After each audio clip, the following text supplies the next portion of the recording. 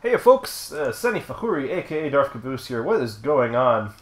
I am here with our first turn of Labyrinth, The Awakening. And this is our fourth campaign of the general series, but the second one for this particular expansion. We are about good to go. The one key thing that I have to note is that I have already dealt out the starting hand of cards. So right this time. For both players. And again, I will be playing as the jihadist, and the United States player will be assumed by the bot. So we'll just jump straight into it. You can see the board's already set up, and we are essentially good to go. But I'm just gonna get the little chart here opened up, get that stuff ready, and we should be ready to go. So. Once again, if you've seen my previous Let's Play videos, you know that I like to have the United States player select cards from left to right. Whereas for us, of course, we'll look at the entire hand and decide what we want to do. So we're up first. We have our two cards. We'll go ahead and flip over our cards and take a look at what we have here. Okay, so, looks like we have a couple of US events that are a little precarious. But there are some really good jihadist events, too. Quagmire is playable. Oh man, that's a really good event, because I can totally mess them up. But I also notice we have the US election, and that could be bad, because the US election could potentially bring them to hard, and then, well, we'd want to get them back to soft, and we can do that with Quagmire. So we have our three actions, and let's think about what we should do. Again, this is going to be a long campaign. This is a 3-deck game. It might last that long. Who knows? But as before, the map is quite similar to before. Afghanistan's under a regime change. Iraq is not. It's an ally. That's a poor ally. And then there's of course Pakistan as well. So for this game, we may want to try going for Pakistan. Although I know we have Malala in our hand. We would like to have that not be played. So we might end up plotting with this card. So let's go ahead and play US election for the first card. And let's go ahead and have the event fire first. So, okay, because this is an automatic event, the event happens regardless of what you use it for. So, we'll go ahead and roll the US's posture. And again, rolling posture is just a single die roll. And it's a 1 to 4 is soft, 5, or it's a 1 to 3 is soft, 4 to 6 is hard. It's actually 50-50 if the United States does it. We go to a 6, which means they're going to go hard. So, Republicans win. Obama is out of office, or possibly he elects he elects a bunch of Republicans to the Department of Defense, and they sort of decide to take a harder stance. Would be a thematic explanation for it. So they go hard, and the card instruction says, then if GL penalty is 0, +1 prestige, if not, -1 prestige. Now their penalty is 0, so they will gain a prestige. So we just handed out a prestige on the silver platter. That's a shame. And we're going to go ahead and spend our 3 operations points to recruit 3 times in Afghanistan. That'll just place 3 cells there. And that'll be the end of that. Okay, and then because we don't want them doing... So this card is used, it's discarded. It should be in the discard pile, as you can see. And okay, so for our second card, we're going to counteract the hard nature of the United States by playing Quagmire. And it says, play if prestige medium or low, and a regime change country has a cell. That is the case. The US's prestige is medium, although it's quite close to high. Thankfully, we're smart and played this ahead of time.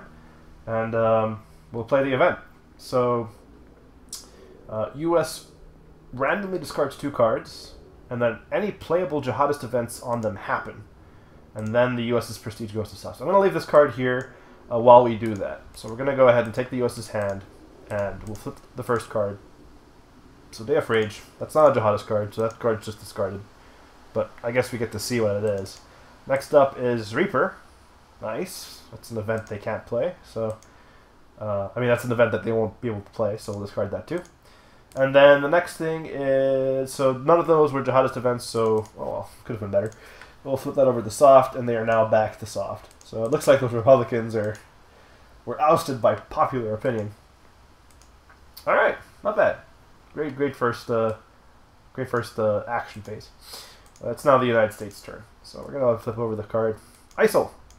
Okay, so we'll go ahead and consult our bot chart here. And so, because there are no plots on the map yet, we can skip over the ARF section and just jump straight into the post-alert resolution flowchart. And so if you remember from the third campaign, the very first thing you always ask is reassessment possible? And reassessment is possible typically if you only ask this question in the first card of the action phase, so if it's the second card you don't have to worry about, and if the card is the 3 ops card. You can kind of see this all down here. Then you also have to ask, is the U.S.'s reserves at 2, and do they have another card in their hand? And then finally, and this is probably the most important because this is sort of how the United States determines whether or not they should flip. Is the U.S. soft, and is the Islamists close to getting the resources they need to win the game? Or is the U.S. hard, and the world is soft at 3, and there's no Islamist countries? So that's pretty cool. But in this case, although the card is a 3 ops card, and is the first action phase, they do not meet that third requirement because while they are soft, we only have 0 countries available. So, yeah. So this is going to be a 3 ops card, so reassessment is not possible. We go on to no. Is this a playable non-jihadist card? No, it is a playable jihadist card, so we go to no. That means they're going to ignore the event and use the thing for... they're going to use the card for many things here. Alright, so Disrupt and Poor Muslim at cells. Cells minus cubes greater than or equal to 2. Okay, so the only countries that have cells are Iraq, Afghanistan, and Pakistan. They can't disrupt in Pakistan because it's not an ally. So no, they can't do it there. Afghanistan doesn't meet that because cells minus cubes is -1, and that's not greater than or equal to 2. And then Iraq is the same story. So no. Next up is, are there Islamist Islamist resources greater than or equal to 3? No, they're not. Can they do a War of Idea and Muslim with DRM greater than or equal to 0? I don't think so. The closest they can get to is Algeria, because the Awakening marker, and this is a Awakening Labyrinth, the Awakening mechanic, does increase the War of Ideas modifier by 1, but they're still at a -2 because of the GWAT relations. So at best they can get -1. So no, they can't do it at 0. Okay, so we skip that over. Okay, so no. Is prestige low? No, their prestige is medium. So, no. Regime change possible? No, they can't, because there are no Islamist rule countries to perform regime change. Alright. Disrupt for +1 prestige or to place cadre? Well, yes, they can disrupt, because they have the ops to do so. So I think they will end up doing the disrupt. So we go over here to disrupt, and we kind of see this is actually very similar to what you have here, right? And it even follows that same order. So, Poor Muslim with cells minus cubes greater than or equal to 2, and then for +1 prestige. And then there are like these. So like there's 2 possibilities, right? There's the Iraq and there's Afghanistan, right? So which one do they pick? Because both of those give +1 prestige, and it looks like none of those countries are these 4. Like these 3 are important because of the nuclear arsenal, and Philippines is important because of Abu Sayyaf, but that's not in effect right now. Good, fair, poor, they're both poor, so we tie there. And then besiege regime, and then so none of them are besiege regime, and then we have most cells. I would think regime change would be a factor there, but maybe not. Okay, so they're gonna spend the 3 ops to do a disrupt in Afghanistan, and this guy is discarded, and these 2 cells are flippity-flip-flipped to the active side, and they gain a prestige for their troubles. So now they're in the high prestige, which is good. That means they can actually start working on Algeria. Alright, so that was their first card. Let's just finish through here. Disrupt, so that was all 3 of the operations points, and that's pretty much it. If there were any remaining, like if they had a 3 ops and decided to do something in a 2 ops place, sorry, if they had 3 operations points and did something in a fair or a good country, then the remaining ops would be used for Homeland Security, but not in this case because they did actually spend all their ops. So that was their first card. Their second card is going to be Arab Winter. All right. Let's see here. So no plots, so we skip over the alert section. No reassessing. Is this a playable non-jihadist? No, it's a jihadist card, so we just say no. And then we ask the same questions again. Disrupt and Poor Muslim, it sells minus Q's rating equal to 2. No. They only have 2 ops, so they can't do it in there. Islamist rule with greater than equal to 3 and RC possible? No. War of Ideas and Muslim with DRM greater than equal to 0? So yes, that would be the case because they have the +1, -2, +1 that comes out to 0, but they can't target Algeria because they don't have the ops to do so. So, pretty sure no. Yeah. This is at a -1. Yeah, they're all at a -1, so no. Alright. So, no. Prestige low. No, prestige is high. Redeem should be possible? No. Disrupt for +1 prestige? No, they can't do that. Is a deploy possible? Well, yes, they could technically deploy.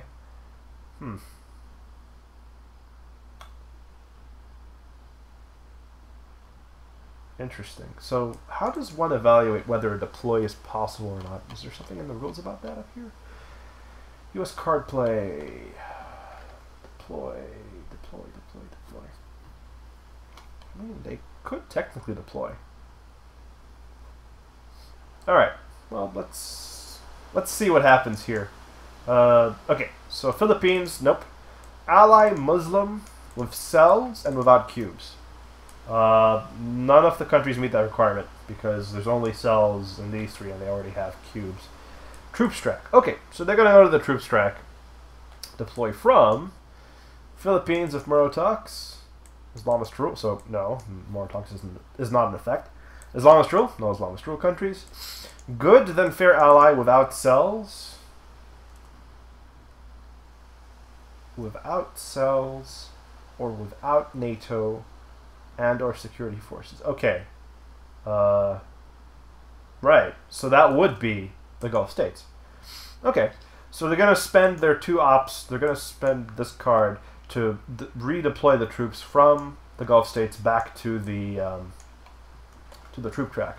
Interesting. All right. So they will do that. These guys go up there. I don't know if I would do something like that personally, but there you go. And that happens because we got all the way to here to deploy possible. And yeah, they can deploy. We concluded that they'll deploy to the troop track, and they will deploy from that, and that works out. Okay. If this would deploy, but you'll notice down here if this would deploy to troop track from troop track, instead you go back up to the par and you proceed from there. All right, that's fair. Now notice that deploying from anywhere to the troop track is only 1 operation point. So technically, they have a single op point left, and with that op point, they will do homeland security.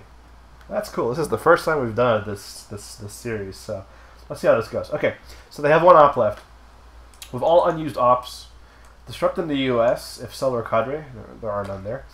If U.S. is hard, and you have penalty. Well, so they're not hard, they're soft, so we skip that. Disrupt in a non-Muslim closest to U.S. Ties most cells. There are no cells in non-Muslim countries, so we skip that. Add any remaining ops to reserves. Okay, so they're going to add this 1 operations point to reserves. And if there were any more ops, if reserves were full and ops remain, disrupt in Muslim as with cadre close to the U.S. And then probably the craziest is War of Idea in a non-Muslim with opposite posture, if none unmarked. So, yeah, if it came to the par where it's like they can do that, then that would be impressive. Anyway, so yeah, Homeland Security is done. This card is used up, and it is off to the discard pile of you. And let me just make sure I didn't play any. Yeah, they're all good.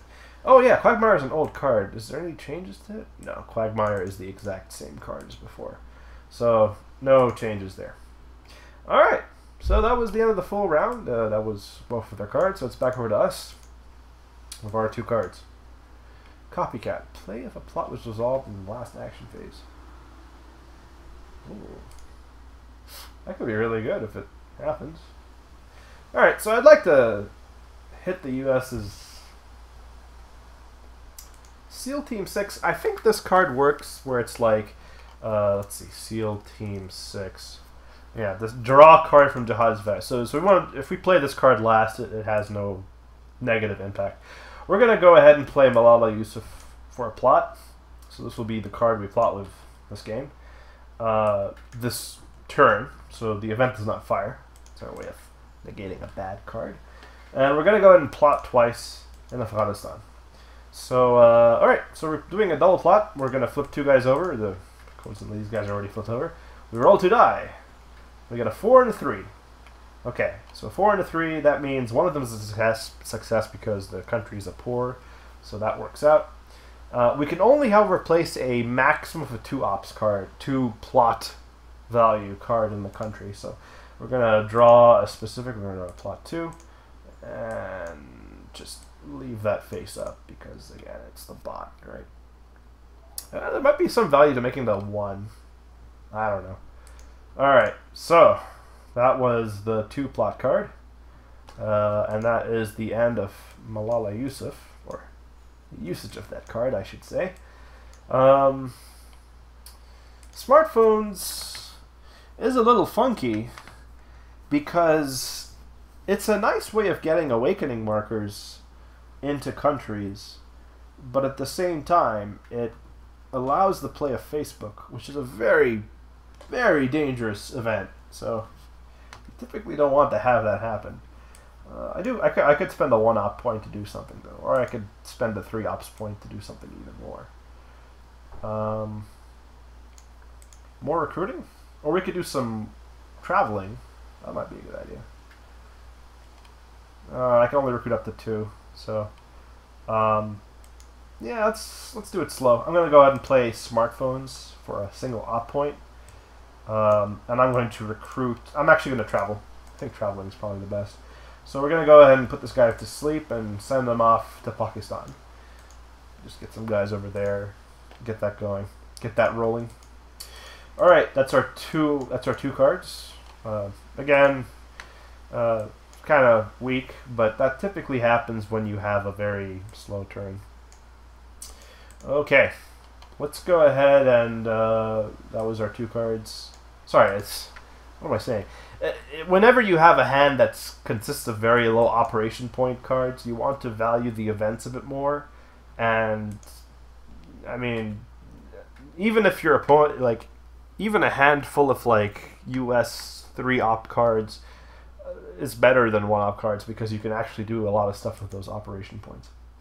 Anyway, enough blabbing about strategy. Let's go ahead and go on to the Ebola scare. Oh man.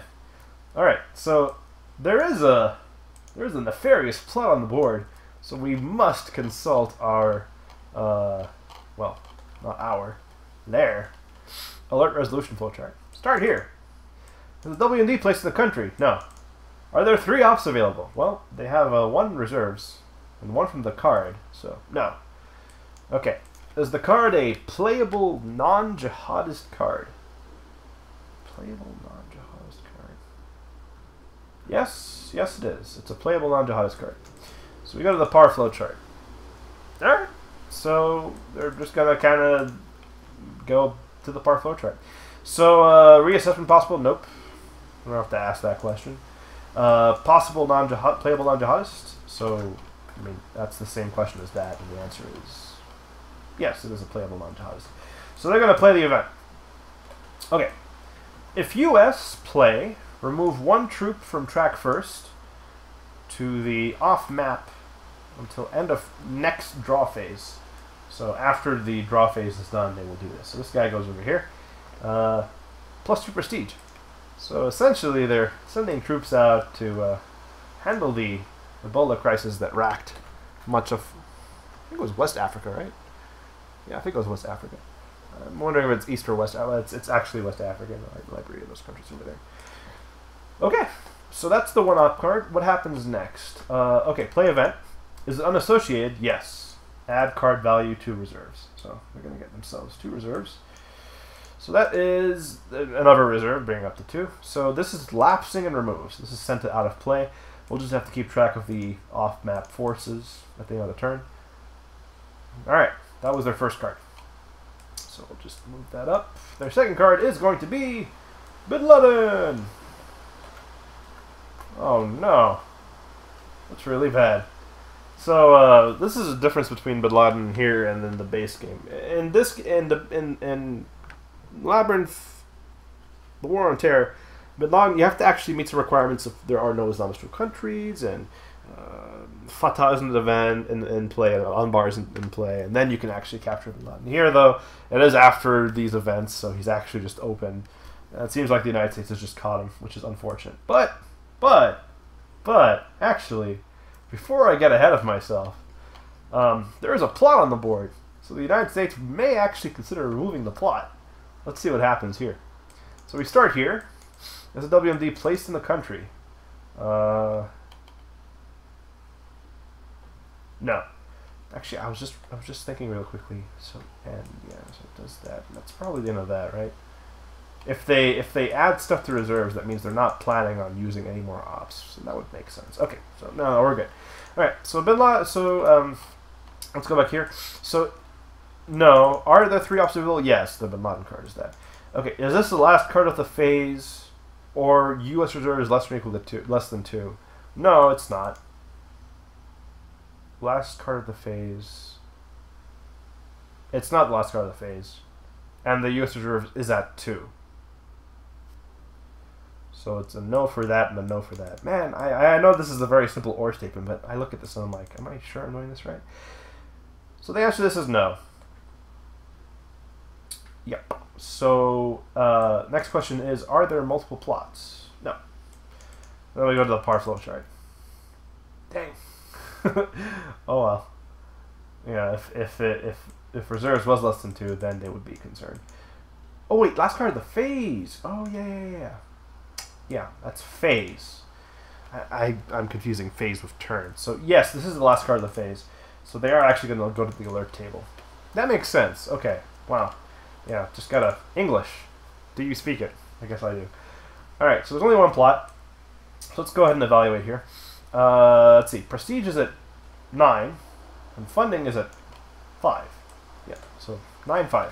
So prestige 9, funding 5. But we have to modify it a little bit. Let's look over here. Other unresolved plots. Nope. World posture. Nope. Nope. Pirates. Nope. Actually, never mind. So it's just going to be a straight up 9-5. Okay, so 9-5. So look at this little box here. This is happening in a Muslim country, Afghanistan. So we consult the left side of the dash, which is an R. An R means roll a die.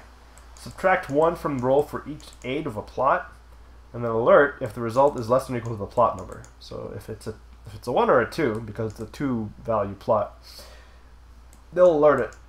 So let's go ahead and roll a die here. They got a 2.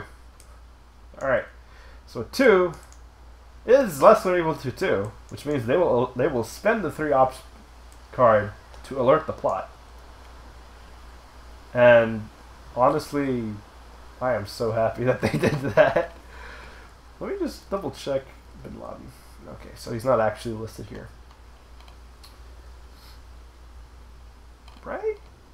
So we alert, and that's it. We're not doing anything else. Pretty sure we're not. Okay. Alright, so Bin Laden is thankfully not played. And the plot is alerted. Boo-hoo. Alright. Now, the change of the rules in Awakening, which I did catch last time, is every time a plot happens, or is resolved, or whatever, it is used up for the turn. The hand of cards. So you can only really ever place a maximum of 6 plots per turn, which makes sense. That's fine. Okay, so the plot is Bin Laden is not caught because of a nefarious plot in Afghanistan, but it doesn't resolve, so that's the end of that. Over to us. So Copycat will probably not be used, but they do have 2 in reserves, which is great, because Cyber Warfare is a great card for disrupting that. We're going to play Cyber Warfare for the event. Set your opponent's reserves to 0, and then take the reserves from them. Bwahaha. So that was our first card. Our second card is going to be to combine our reserves, our newly gained reserves, with a 1-op card for a total of 3. And we are going to again, that's a little bit awkward because I would like to get some more guys out. We're going to go ahead and send 2 more dudes over to Pakistan. 2 more dudes. Dude. Alright.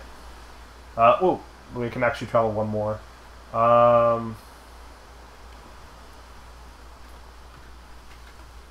mean, they're good there. I could send 1 over to Central Asia. Let's do that. Alright. Central Asia. So we'll go ahead and test the governance there. It's a fair country. Whoops. Alright. And we're good to go. Maybe I should have sent to Pakistan just as a buffer. Oh well. Living and learning. It's too late. I already rolled the die. Okay, that's our 2 cards. It's over to the US with their last 2 cards. Tahrir Square. Ooh. Oh man. That's a really good event for them. Alright. Place 2 awakening and 1 reaction marker in Egypt. And 1 awakening marker in any other country which does not already have 1. Okay, so this is a playable. So I mean, there are no plots, so we skip that. They can't reassess, so we skip that.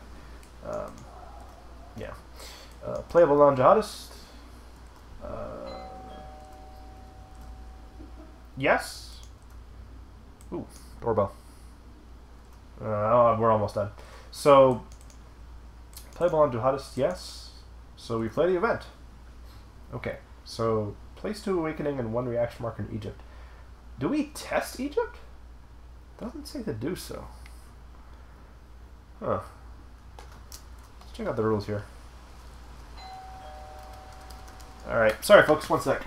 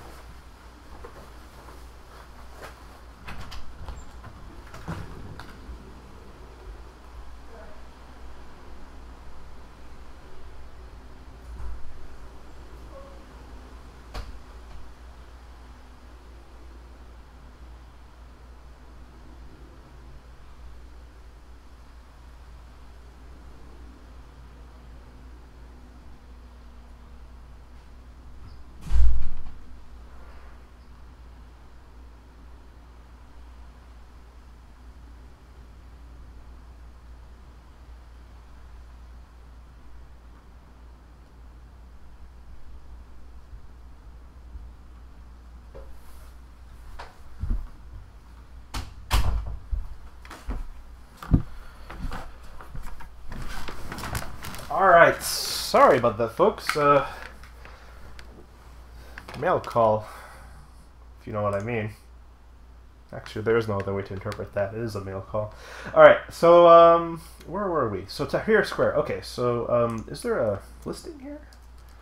I don't think there is. There's just Hizb at-Tahrir. But, yeah, that's fine. Okay, so I guess the event does happen. Now, it doesn't say if you should test Egypt. I'm going to implicitly assume that you do. Please let me know if this is correct or not. But let's go ahead and do it. So we'll test the country, roll the die. It's a poor 2. So this guy's going to get 2 awakening markers. That's really good for the US. So we'll flip this over. That becomes a +2. And then a single reaction marker. So there's this pro-democratic movement that's overswelling the pro-reactionary movement. And then 1 awakening marker in any other country which does not already have 1. Okay, now that's a little tricky. Where is that marker going to go? I think if we look at the rules up here, it says, okay, when an event instructs to, let's see here, placing moving markers. Okay, US spot always places awakening markers, then moves reaction markers. When placing aid or awakening markers, the US spot uses the War of Idea Muslims priority box. Okay. Alright, so we'll consult the War of Ideas priorities box, and we'll go from there. Okay, so here we go. Lowest number of plot die. That's all the countries. Regime change. Makes sense. Alright, so one of those is going to go into a regime change country. It's probably going to be Afghanistan. So 1 awakening marker is placed in Afghanistan. Wait, hang on. Regime change. Right. Not besiege regime. Okay, great. So that's a little unfortunate for us, but there you go. So that was our first card. It's a really good card, by the way. Their second card is going to be Change of State. Okay, so this is a, again, no plots, they can't reassess, so playable non-jihadist, no. So this is a jihadist card. So it doesn't happen, but they do have 2 ops to potentially play with. Okay. Disrupt in poor Muslim at cells minus cubes. Nope, can't do that. Islamist rule, nope. Warf ID and Muslim with DRM greater than equal to 0. I think they can now. Yeah, I think they can. Although it is only 2 op points, so a little tricky there. Let's see. So they can only target Central Asia, Pakistan, and Gulf states. I assume they don't target unmarked countries. So the modifiers in all these countries is at a -1 because they're at +2. So that -2 of the GWAT, +1 from prestige. They're very close to +2, but not quite there yet. All right. So no, they can't do that. Prestige is low? Nope, it's high. Regime change possible? Nope. Disrupt for +1 prestige or place cadre? They can't disrupt in the fair countries because they're not allies and there are no cells in the Gulf states. So no. Deploy possible? Yeah, it could be. They have troops to deploy with. That's weird. Like, this could almost always be seen as a yes, right? Anyway, let's see how this goes. Deploy 2. Let's see here. Allied Muslim with cells but no troops. Nope. Troops track. Okay, so we'll say troops track. Deploy from. Nope, nope. Good than fair ally without cells and or NATO. Okay. Basically, if it's a good without, yeah. So, yeah. None of the countries meet that requirement. So it ends up with troop track. So when you do from to troop track, you basically go back to the par. So we essentially say no and we proceed. Warf ID at Muslim with DRM of -1. Yes, that is possible. They can do a Warf ID in a country at a -1. So where do they do it? Well, pretty sure Pakistan is high up here. Let's see here. Warf ID at Muslim, lowest number of plot dice, regime change. They can't do regime change. Actually, they could. Oh yeah, I didn't realize that. Oops. We'll have to do some recruiting in Afghanistan to fix that. But they can't do that there because they need 3 ops, it's only 2. So, no. So, regime change, Caliphate capital, Pakistan. So it's going to be Pakistan that they try their war of ideas. And this is going to be at a -1. So we'll go ahead and spend this card and roll the bones. We're going to get a 3. That's not a success. At a -1, they need to get a 6. A 5 would place an aid. So this is just a failure. We're happy. That's good. That's great. Alright, our turn. Last 2 cards of the round. I wish I could hold on to these cards, but alas. Jihadist videos would be a great way of spreading out. But, we should. I want to use this for recruiting. This could be used for jihad. It's not too unreasonable, but I would prefer to plot because that does kind of double duty. All right, let's go ahead and spend 3 ops points to plot with. We're gonna plot twice in Pakistan.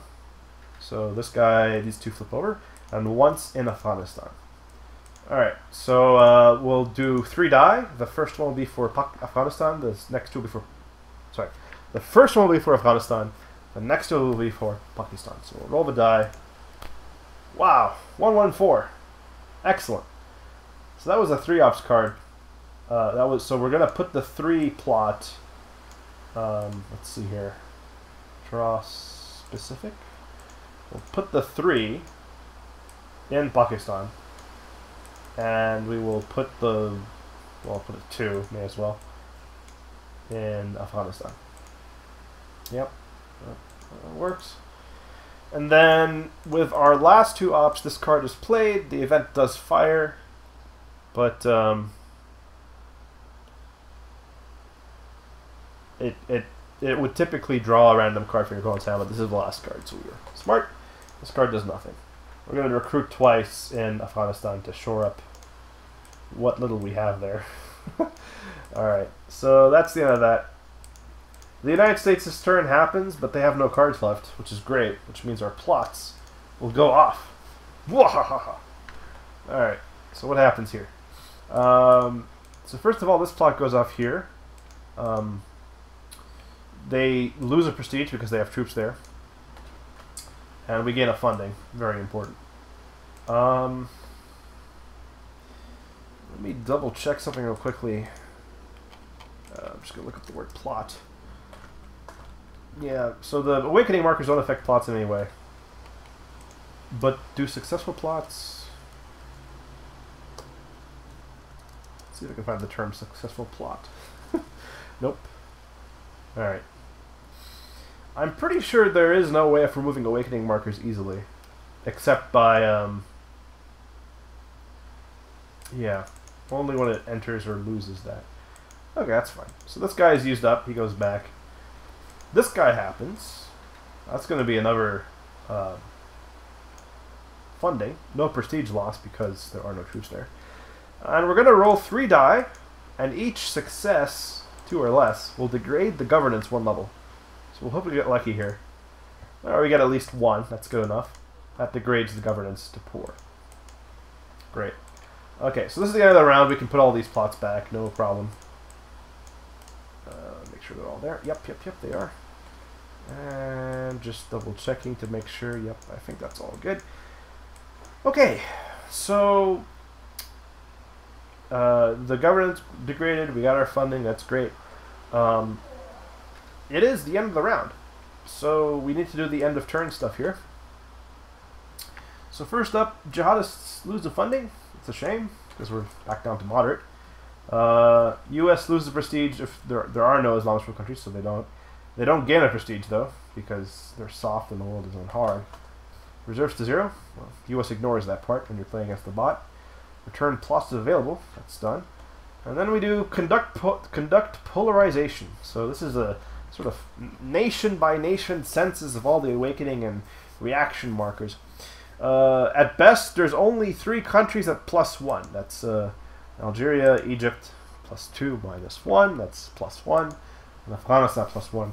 A result of +1 means no effect occurs, so it stays the same, which is fine. Yeah, so that's that. So that's polarization. We would also conduct attrition in civil war countries, but there are no civil war countries, so we can skip that part. And then we deal a new hand. Once the new hand is dealt, we'll return the troop to until end of next draw phase, right? We'll do it right now. It's inconsequential, but we're both gonna draw 8 cards each. Remove lapsing events. She is removed, discarded, not removed. Return off map forces to track. Regime change to tan. Okay, so we'll do 8 cards each, and that'll be the end of this turn.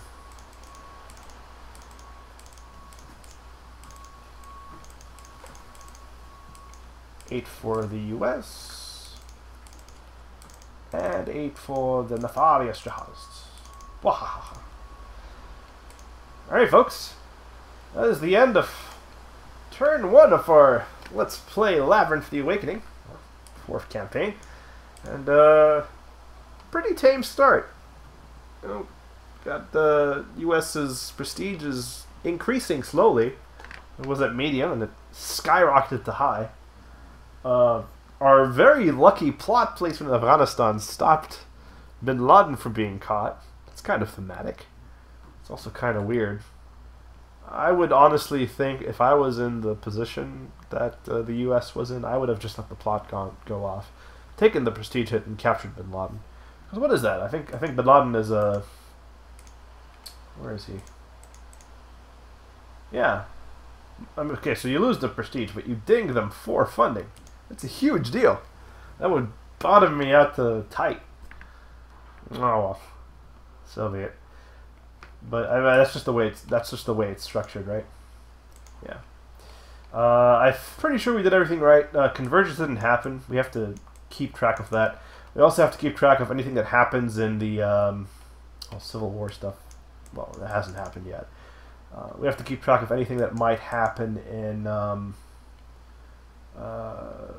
the Mali or Nigeria. Nigeria is the funky one, if you remember that. But that hasn't happened yet. Okay, great. So that is going to be the end of turn 1. And yeah, we'll see how this goes. So far, it looks to be the start. I think it's pretty standard opening for us. Moving stuff to Pakistan, trying to get that under control, trying to get those WMDs in our pocket, and going from there. Alright, well, thank you all so much for watching. Again, my name is Sunny Fahouri, aka Dark Goose, and you have been watching our first turn of Let's Play Labyrinth, The Awakening. I'll see you all in the next video, turn 2. Stay tuned. See y'all later.